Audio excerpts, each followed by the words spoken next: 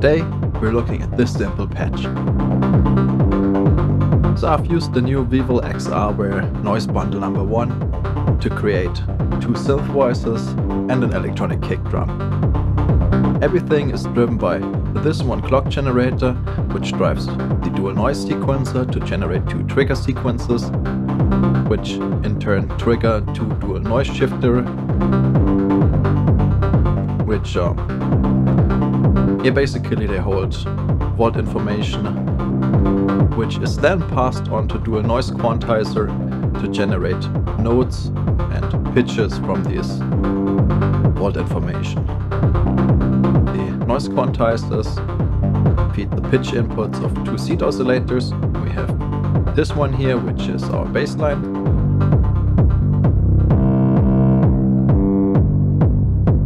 And we have this one here,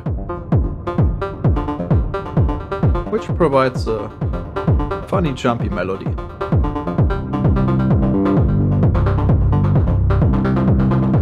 And we have our electronic kick here.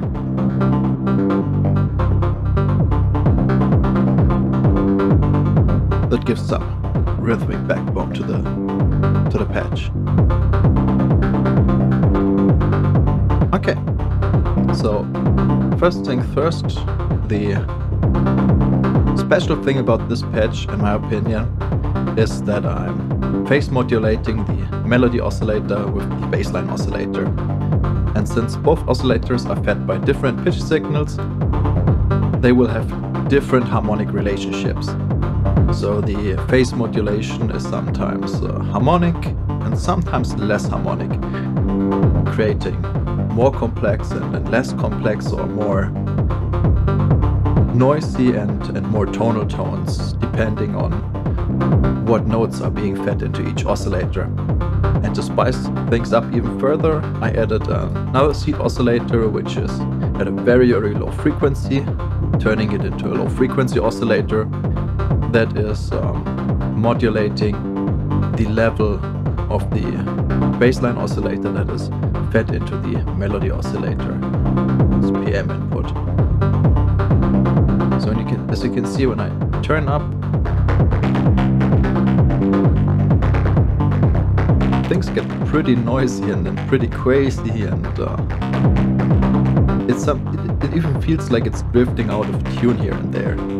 That's because these pitches are not synchronized, so I chose the scales, or the notes that are allowed for each scale, in a way that there is overlap, like literally this one note to this G, but there is also melodic tension, like from the C in the bassline to the D in the melody, or the F in the melody to the G in the bassline. So there's these very... it's not too small of a step because it's a whole tone, not a semitone, but it creates tension. Now let's dial that back a little.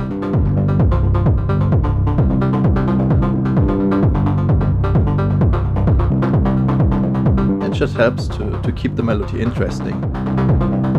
Talking about the melody is generated with the lower part of the dual noise architecture, and as you can see, the trigger sequencer is being modulated as well. So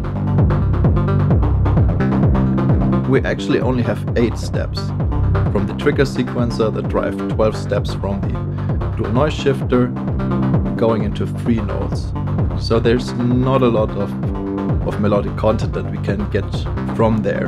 And this is done on purpose because I want a slightly repetitive melody, not to have everything all around the place and stuff. So just something that keeps repeating but is still interesting. And to add some interest, I'm modulating the density. So what density on the dual noise sequencer does, if I increase it, I get more steps, and if I decrease it, I get less steps. And by modulating it, I'm taking away steps from the current seed and adding steps from the current seed. And doing this with an LFO, it's the same LFO that modulates the level of bass modulation. Let's turn down a little.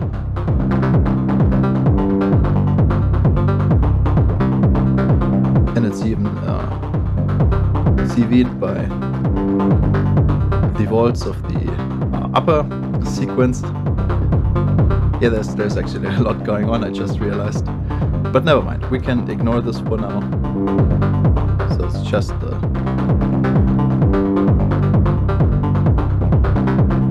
LFO adding steps and taking away steps from the melody. The more you add, the more complex the melody gets, of course, and the more interesting it is over the long run. But bear in mind that if you add too much randomness, the melody will just sound random. Okay.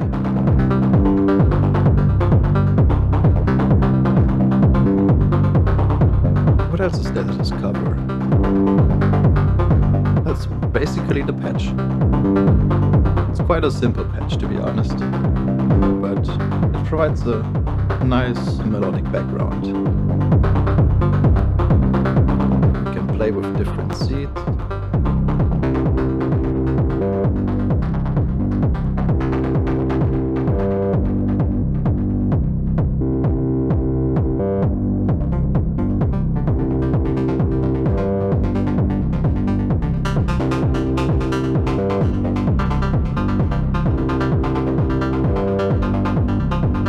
Change the melody.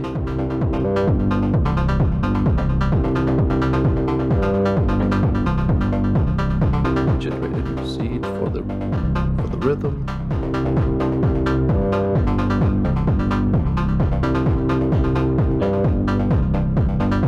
Maybe a different LFO.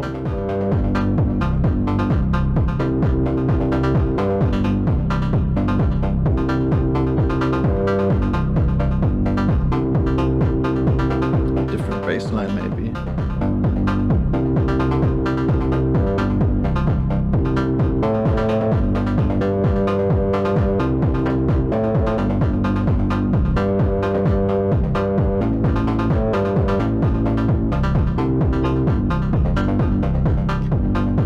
So yeah, that's it. I hope you're having fun with this patch idea, and see you around.